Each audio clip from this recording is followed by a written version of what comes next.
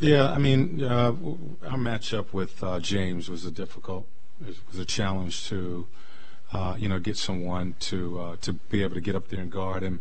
We tried to go with size and put Bojan on him. Bojan hasn't defended pick and rolls as much as James involved you.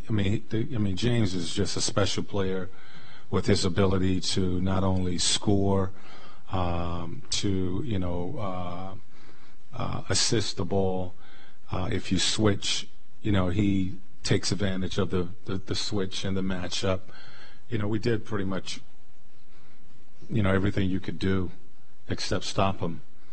We switched some. We tried to drop our bigs. He hit the roll guy. I think he had 11 assists in the first half. So he was really just, picking us apart. In that action. Offensively, you weren't able to get much going. Really struggled with the half-court offense. Was their defense that good, or were there others? No, I thought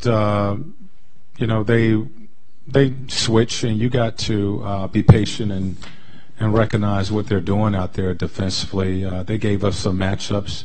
We had some post-ups in the paint that we didn't take advantage of. I think Thaddeus, as well as Miles and Domas a couple of times had, layups to roll out.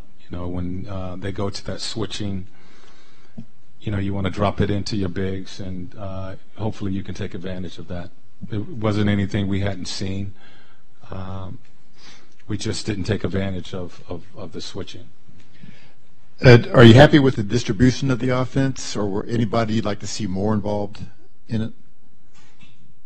Well, it came down to getting some stops tonight. Again, getting stops. You're not stopping them. You're playing against a set defense, and most teams are better when their defense is set. So you got to make reads when teams are switching as much as they do, and it forces you to have to play one-on-one basketball because of that type of defense. And when you have an advantage, you have to take advantage of the advantage that you have, and we didn't do that. We had James Harden, Eric Gordon guarding our bigs in the post. You got to score in that situation. So again, it's not anything that we haven't seen. We just wasn't able to capitalize tonight. Lance looked like he gave a lift on those losing effort off the bench. I guess you could just talk about his play, and do you see him maybe slowly kind of getting into maybe more consistent lift off the bench? Well, I think he made some passes and he did some things. We want guys who are going to play both ways, and I'm not judging Lance or our team on one side of the floor.